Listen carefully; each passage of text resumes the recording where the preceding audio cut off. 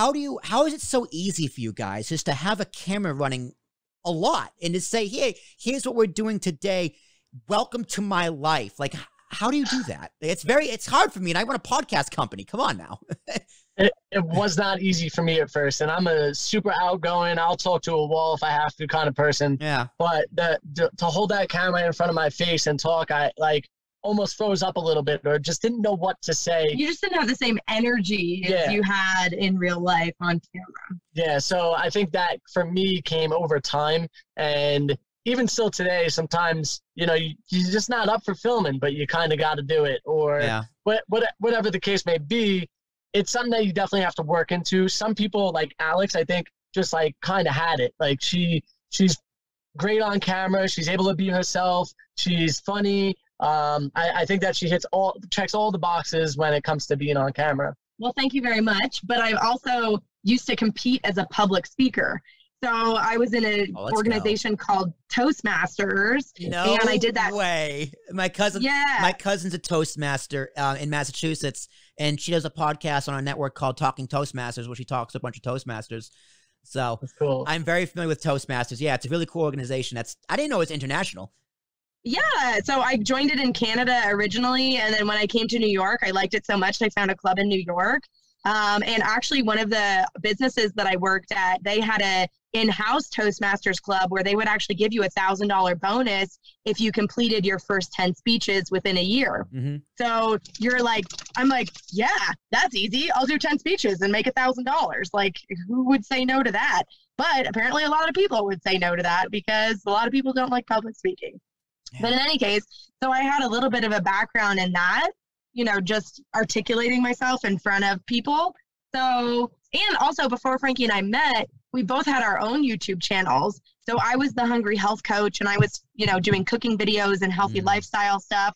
And Frank was F-bomb vlogs doing snowboarding videos. So we had a little bit of experience on our own before we joined forces as F&A Van Life. But I think the hardest thing about putting your life out there like that nowadays, the comments. Yeah. So we get so much overwhelmingly positive comments, and the majority of people who watch our stuff are lovely.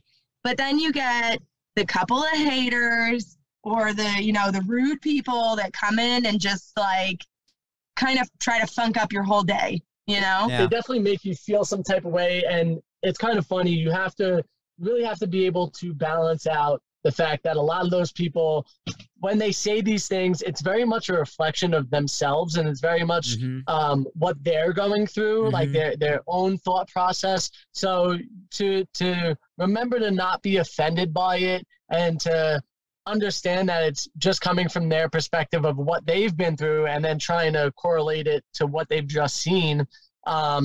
You have to just be like, okay, it's fine. And then you have to come at the comment with a good twist on it, or a positive way, or say, you're entitled to that opinion. That's okay. There's nothing wrong with that. But this is realistically how it goes when you live on the road, because we're doing it. It's just hard because I feel like the bad comments stand out in your mind. But you can read 100 good comments and that one bad comment. But the nice thing about podcasting is you don't really get that many bad comments. Yeah. Like, I feel like, obviously we want people to leave reviews, and we want people to do 5 stars and blah, blah, blah.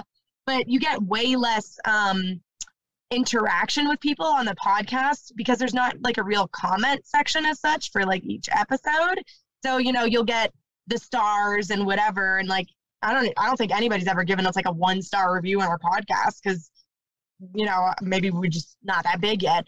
But, you don't have that same keyboard warrior world in the world of podcasting as you do in the world of video. I also think a big difference is when you're listening to a podcast a lot of the time, or at least in our, in our life, we listen to it while we're traveling a lot of the time. Mm-hmm. So you're driving, you have the inability to comment if there is their opportunity. And instead you're clicking to the next podcast to listen to instead of making that comment. Yeah, there's a lot of people yelling at their radios, which is exactly where they should be yelling. All right. That's my true opinion. So what has been the most successful part of your podcast? Where did you find the most success?